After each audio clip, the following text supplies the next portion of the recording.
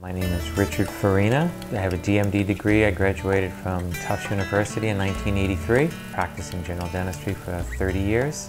A motivation for me to become a dentist was that I had some really great experiences as a child with my own dentist. I felt the need to be helpful in my community, and I love science, and I just enjoyed doing dentistry and helping people. I would say what makes me most proud about my practice is the way we've evolved over the years. As the technology has gotten better and more advanced, we've been constantly taking courses and upgrading. It's what's delivering the best care we can possibly give to our patients.